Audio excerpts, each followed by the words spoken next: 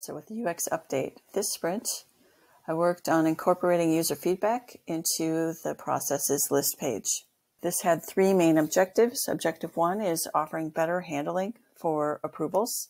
This includes allowing an admin to mark a user as an approver, allowing those approvers to have statuses for each of the substeps and make a comment about it, and then collecting all of those comments and responses into a document that can be sent to a specific role, like a developer.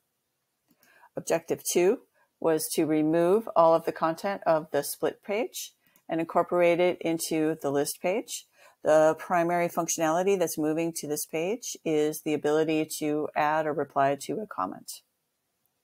Third objective is creating a toggle view.